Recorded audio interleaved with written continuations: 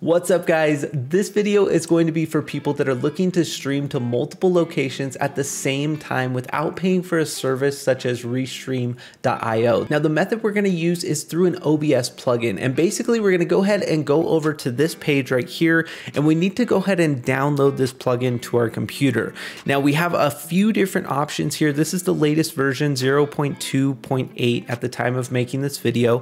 What we're going to do is go ahead and download either a zip folder here, an exe, which will be for Windows and basically a self-installer for Windows, or a PKG, which is going to be for Mac OS, and then there's a few other options here if you actually want to look at the source code. So for my sake, because I'm on Windows here, I'm just going to go ahead and download this .exe and we'll get started. All right, so that went ahead and downloaded very quickly. Now we need to go ahead and launch the installer, and we need to make sure we're going to install the plugin in the correct location. So when the installer actually launches here, it's going to ask for a destination folder. Now we have the option to browse here, but what we're really looking for is we need to put it in the correct folder where our OBS plugins are.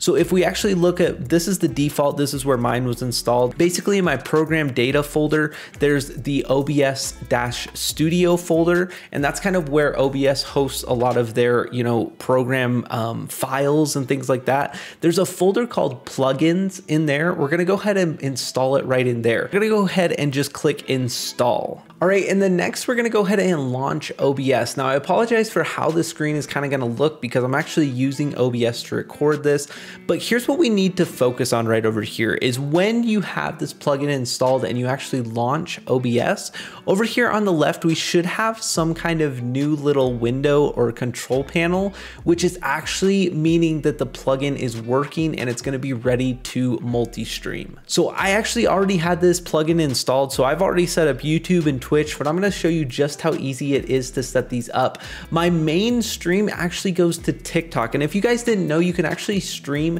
to TikTok using a stream key, and if you guys are interested in getting your own stream key for TikTok, you can go ahead and check out that video that is linked right up there in that card.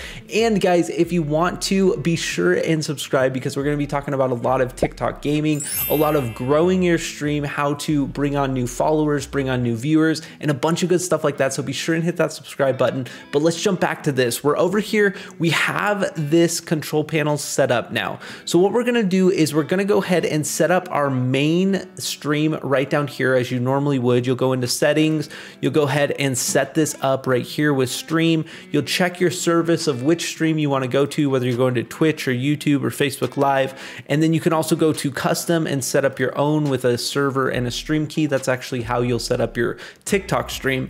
But what we're going to do actually right over here is instead of change anything there, we're going to go ahead and set up a secondary, a third, a fourth, a fifth stream, even if you want it. So to set those up, we're going to go over here to add new target. And guys, sometimes this is like kind of smashed over here like that. So all you can see is kind of this edge here. You just want to go ahead and simply drag and pull that over so you can see the entire control panel. We're going to click on add new target here. We'll go ahead and give this target a name. For example, I like to use YouTube for my other stream. Like I want to stream on YouTube as well as stream on TikTok at the same time. So I'm going to go ahead and type in YouTube here. And then as RTMP server, you're just basically going to go ahead and grab that from whatever service you're streaming to, such as YouTube or Twitch or whatever it is. You'll grab that server and put that in here. And then that RTMP key will be your stream key that you get from Twitch or from YouTube or whatever service you want to stream to. You'll go ahead and grab that key and put it in right here. Now, let me talk about some of the settings here because this could be a little bit confusing for you if you've never done this before,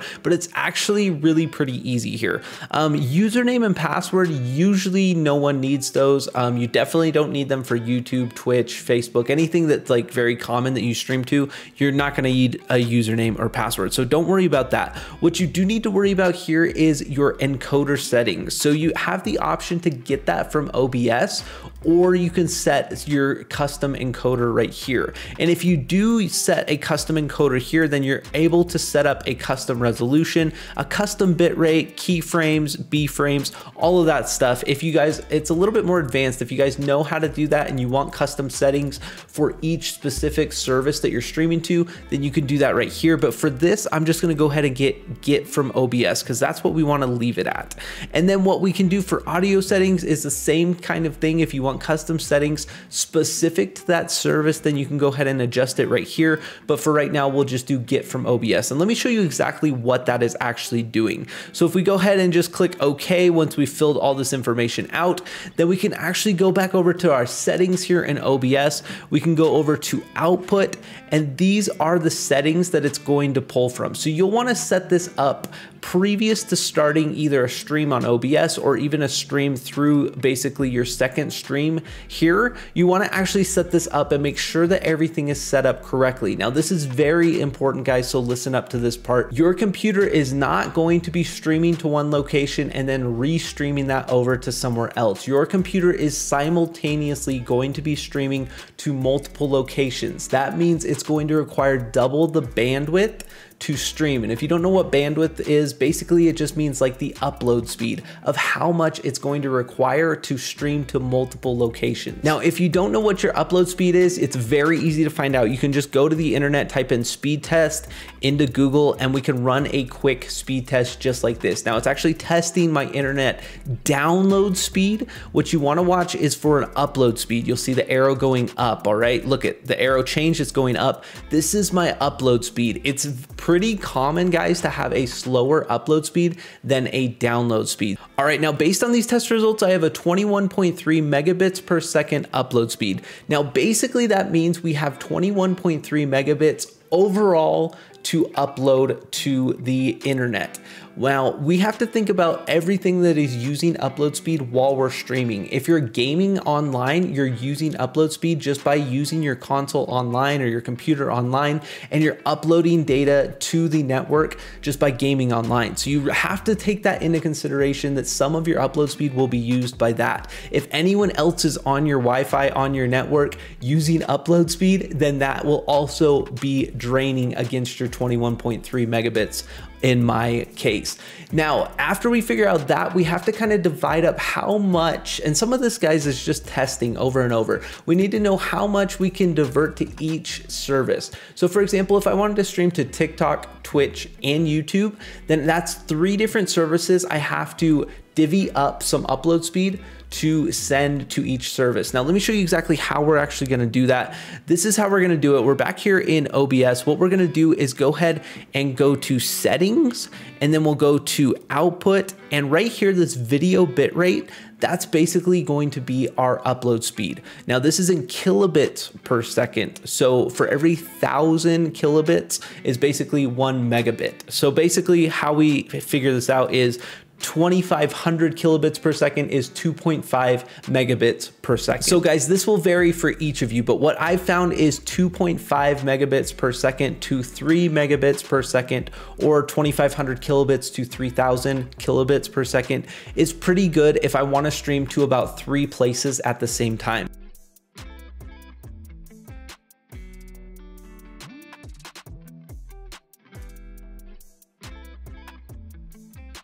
So this is what I do. I set it up for 2,500 kilobits per second. I set my audio bit rate. I'll just leave that at 160. That's what it defaulted to. And then we'll go ahead and hit apply and hit okay. And then we'll head over here and we'll add a new target. And like we did before, guys, we want to make sure it's set to get from OBS. If you want to set this different than before, like we mentioned, you'll go ahead and set the bitrate custom right here. So if you only want to give YouTube 2,000 and give Twitch 3,000 and then give TikTok 4,000, you can do that, but you'll need to set that up under custom settings right here. For the basic user, like we said, we're just going to go ahead and get all of the same settings for each different source that we're going to. So TikTok, Twitch, and YouTube will all get the same settings. Now, once we have that set up, guys, the last setting we need need to look at when we're adding a target is if we want to sync the start with OBS. That means when you actually come down here and hit this start streaming button, do you want it to start streaming to Twitch and YouTube as well, which we've set up right here?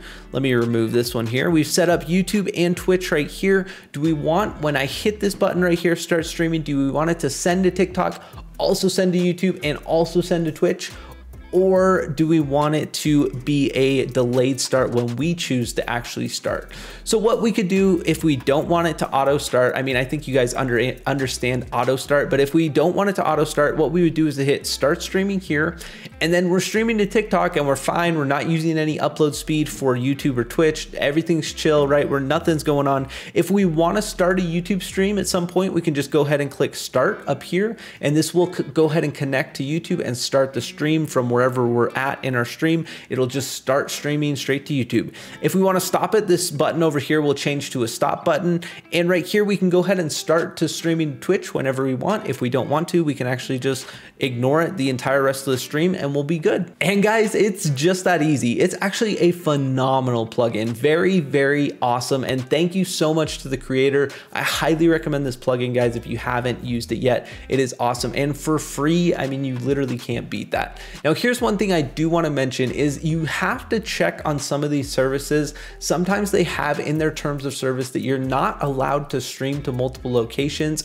And some of the services that you stream to actually hold the rights to your stream for a certain amount of time. And you're probably like, nah, I don't use anything crazy like that. But no, guys, you might be surprised. Twitch actually has in their terms of service, you are not allowed to stream to Twitch as an affiliate of Twitch and stream to other platforms such as YouTube or TikTok, something like that. You definitely need to take a look at their terms of service. It may not be allowed for you, so you definitely don't want to break that and lose your affiliate status on Twitch or lose even your account, get banned or anything like that. So definitely look into that. But for me, I chose not to be an affiliate on Twitch. I just don't have enough viewers to actually make it worth my time. And I think this is more valuable. So I decided personally for me, I didn't want to be an affiliate on Twitch yet until I build up a bigger audience. And I'm going to instead use that to be able to stream to Twitch, YouTube, and TikTok all at the same time.